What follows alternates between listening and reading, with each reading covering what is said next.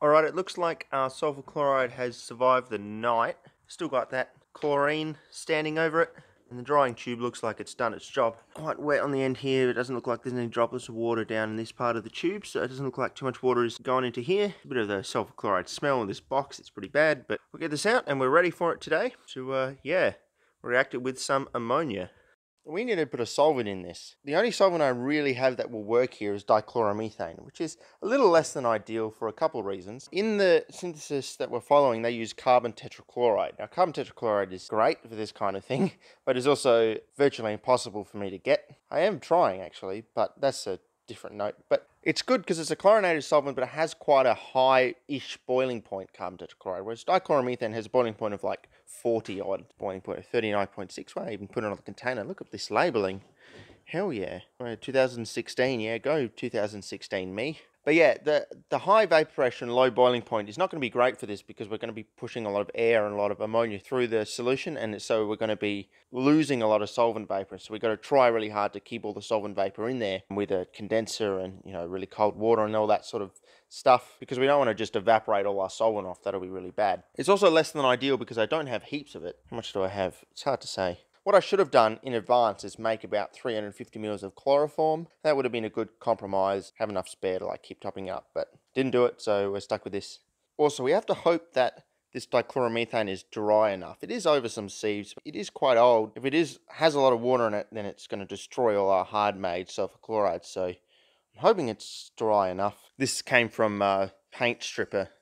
They're really green, goopy stuff. Still, and you get quite nice dichloromethane out of it. Expensive, but it does work.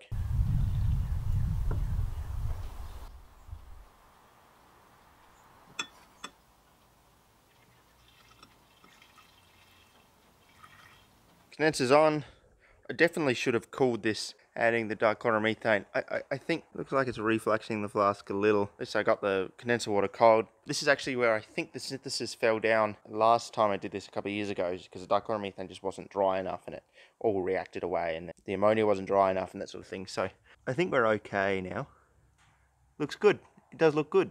Alright, what we have to do now is pump some more chlorine through this sulfur chloride because we want to convert everything to SCl2, so 1 sulfur to 2 chlorine. And we know that we have a mixture of the 1:1 ratio of S2Cl2 and the 2:1 SCl2. And for maximum yields of the S4N4, we really want everything to be SCl2. We just want a little bit of chlorine now. Got a whole lot of ice in here, so this is all looking real cold. That's good. Got the same sulfuric acid trap here. I've just got some hydrochloric acid in the flask. I'll just be adding some TCCA chunks to it to get some chlorine, because we shouldn't need a whole heap of chlorine. I also got temperature measurement here because that's important. What we want to see is we want to see some chlorine like above the flask. We want to see that the chlorine is going in here and then going through the liquid and not being absorbed. So like a standing atmosphere of chlorine above the solution.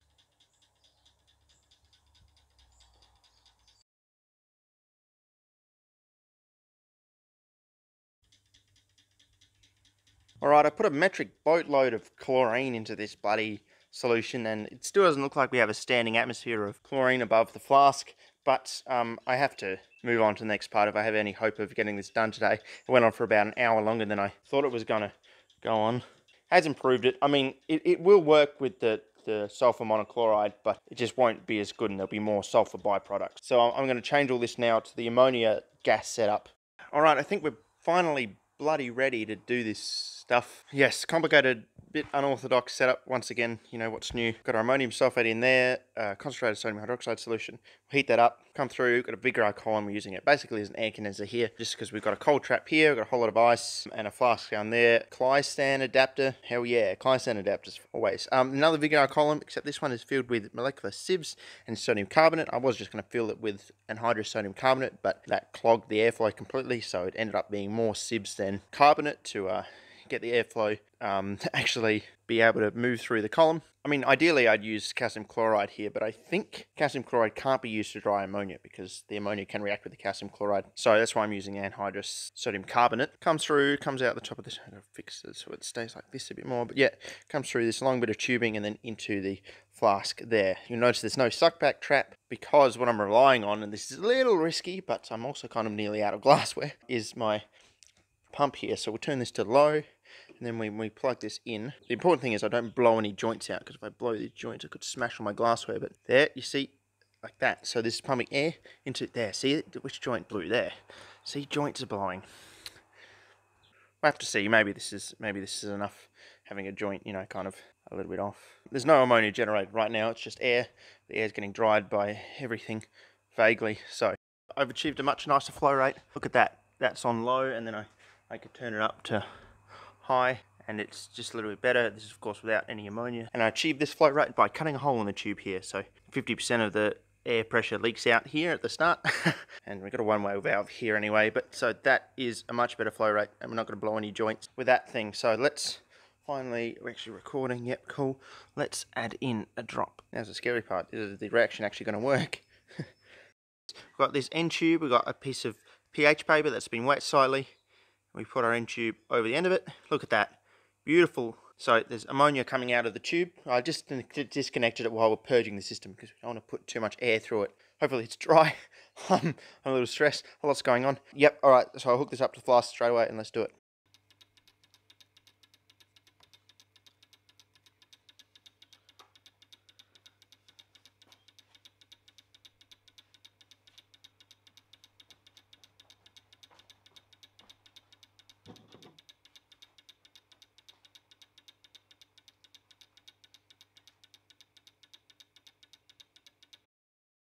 We expected to see a big smoke of ammonium chloride. That's exactly what we're getting. You can see those beautiful.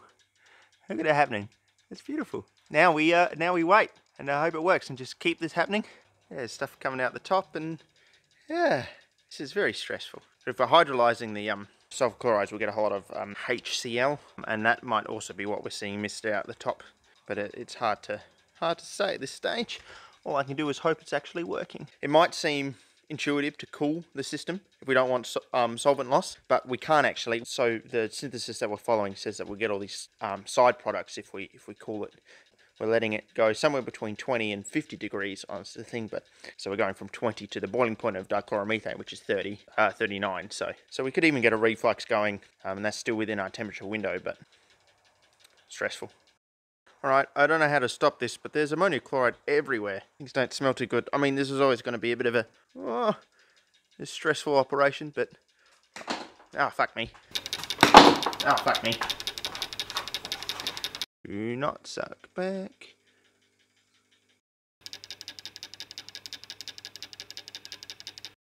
Alright, everything's now pink. I don't know if this is a good or a bad development, but it's certainly a development. Temperature at still below 30.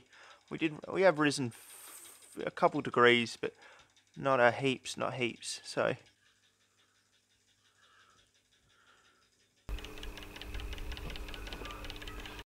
alright, now that the smoke is really pink now. It's even coming out of the top pink. But I have no idea what's happening in the flask. And also it's worth pointing out that the temperature has spiked. We can focus on that. It's now 35, so we're getting close to the boiling point of the dichloromethane. I don't know why that's happened.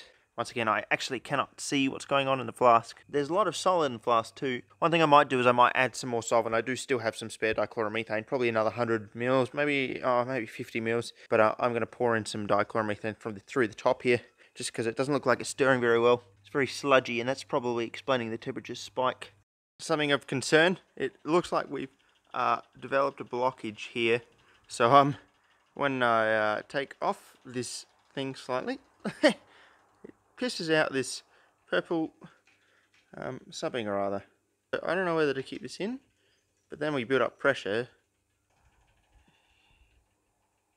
God, it's strange, but yeah, this is not good because that's all our solvent vapor, and it's mainly ammonium chloride. But all right, desperate attempt. I tried to put a Graham condenser on here, but you can see this has just happened. Yeah, you see, there's all these solids. I believe it's ammonium chloride, but it's like basically snowing it, which is never a good thing. Oh man, that's crazy. Alright, we can see it. If I put in a whole lot of sodium hydroxide solution and generate a whole lot of ammonia, we can actually watch it go through the system like that. And then I have never seen anything like this. I'm going to collect the solid from here God, imagine if this is our product and we were just like forming it here and then pushing it all the way up to be collected here. That would be amazing, but it's not our product, I'm sure of it. But no, there's nothing I can do. Here's our first batch. This stuff I just inverted the condenser and got it out of there. Look at it, it's just dry red powder. Yeah, shit.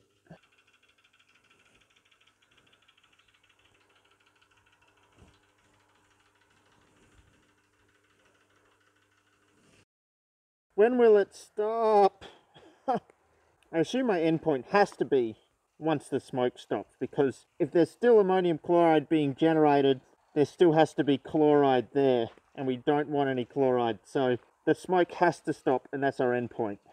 Alright, update. I think the colour of our smoke has just changed colour. It used to be pink, right? Obviously it's been pink for a while. But now if I just take this off and we get exposed to a lot of smoke for just a couple of seconds, look, that's now yellow. So we might have actually just hit the transition we've been waiting for. That's mentioned in our notes about going from some other colours that I can't remember to a yellow.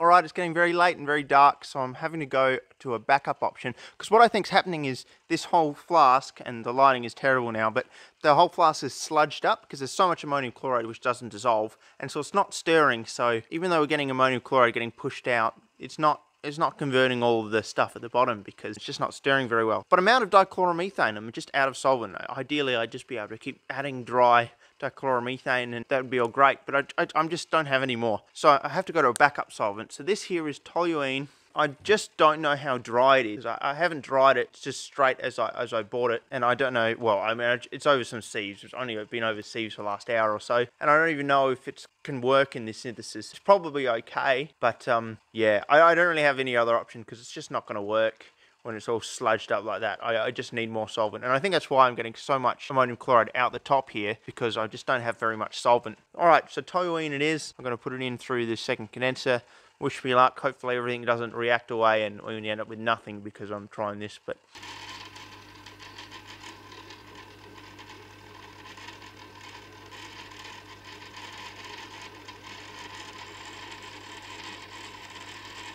alright, no, even with heaps of solvent, it's still snowing out heaps of that solid ammonium chloride, so it's still yellow.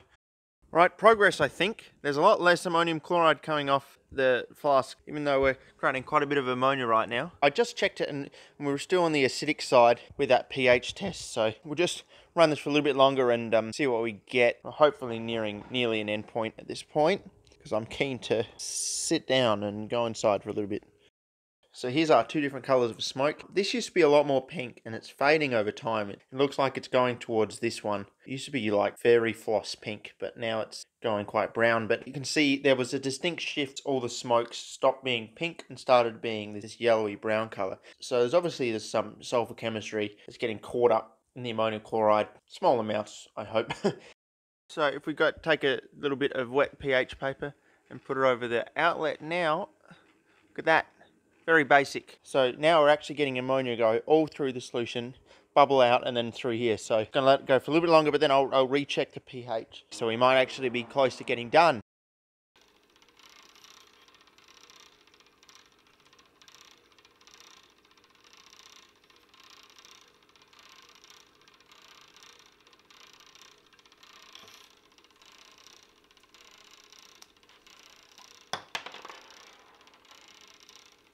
Alright, here's the extract. I got, about a mil out from in here.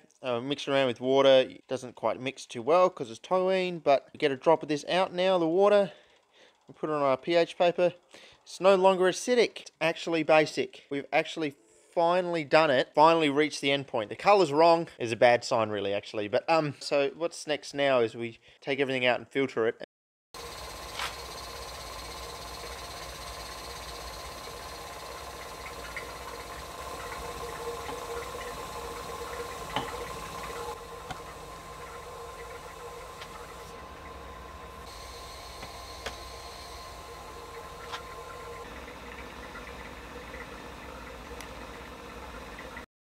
Now that's filtering. All I have to do is clean up. Ha ha ha. Oh. Oh no.